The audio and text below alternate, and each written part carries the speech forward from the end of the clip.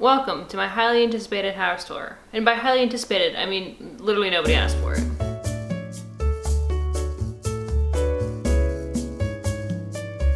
Here's my table. Here is my plant. Here are my decorative sticks. Here's my couch. Here's my framed picture of David Cross. Oh yeah, also I have a craft room now. I got a soldering station, I got a sewing station, I got an unnecessarily large monitor. Basically I got everything. And I'm sure in the video it kind of looks like a weird small hallway room that doesn't make any sense, and that's because it basically is. One thing that's nice about here is there's pretty much no rules, which means finally I can get a cat. Now obviously owning animals is a lot of responsibility, and I actually didn't have any cats growing up, so I don't even know I'm gonna like it. That's why I decided I should make a test cat of sorts. First, I did some scientific research on what makes owning a cat great.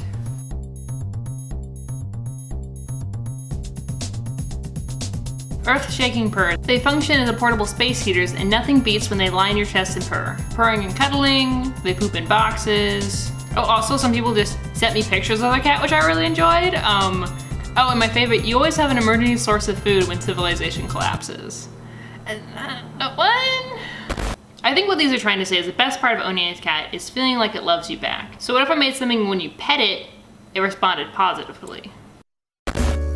Here's the plan. I'm gonna have an Arduino, one of those little motors in your phone that makes it vibrate, and a servo and a vibration sensor. Whenever you pet the cat, you'll trigger the vibration sensor that will set off the servo and the motor to vibrate. This will simulate a cat purring and wagging its tail. Hopefully this will simulate what it's like petting a real cat. So we got our vibration sensor, our teeny phone buzzer, and the servo. And when I bump this, it makes those activate.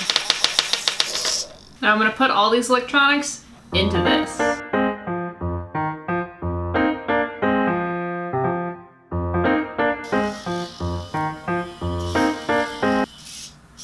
There it goes, my little happy tail.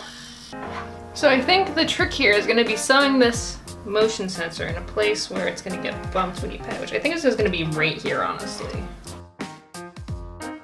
You listen very carefully, you can hear the cat purring.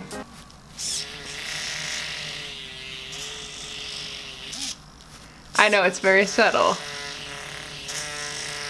Here's my little friend. When I pet him, we're very wagging his tail, he's so happy. Just gotta keep petting him and keep him happy. Don't tell me this isn't exactly what a real cat is like. It's kind of both cute and terrifying to have your cat making so many buzzing noises constantly. But I think I love it. I think I'm gonna keep it. Very good cat, aren't you? Yes, you are. Yes, you are. You know we're very best friends. And I love you till the end, 'cause we're very best friends. So when I was editing this video, I actually had an epiphany.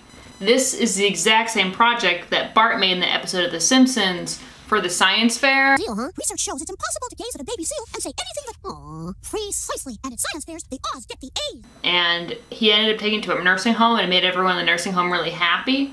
Now I built a dumb, goofy project, but it actually does have real-world connotations that are pretty interesting. There's this robot specifically designed to be a therapy animal called Pero, and it's actually just the baby seal from The Simpsons.